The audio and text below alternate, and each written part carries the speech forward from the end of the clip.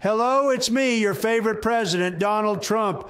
Did you see the debate with Crooked Joe? I crushed it. The secret to winning a debate is to tell the American people what they want to hear. It's really that easy. It doesn't even have to be true. Isn't that amazing? Not in attendance with me in Atlanta was my wife, Melania. She's been very supportive since I decided to run for president again by not showing up at any of my campaign rallies and not being there at any of my trials. She's with my amazingly tall son, Barron, at Mar-a-Lago. She told me, sir, Barron has a school project that he needs to work on, and he needs my help. What an amazing mother she is. Barron is an amazing student. I think he's still in the 8th grade. Wasn't I commanding up on that stage? Crooked Joe couldn't compare as I spread the MAGA message.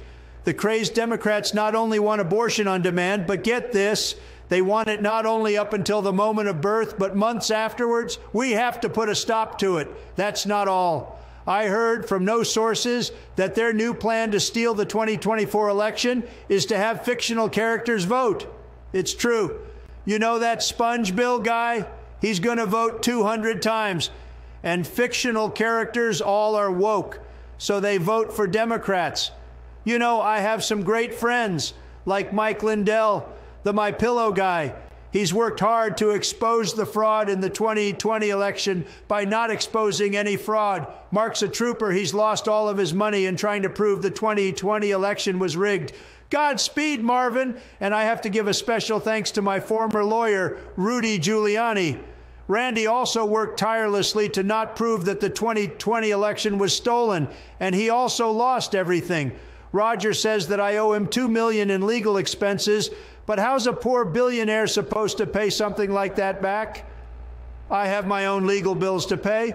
Ralph, once I'm president, I'll give you a pardon. You have my word on it. Make sure to leave a like, a thumb, and a comment.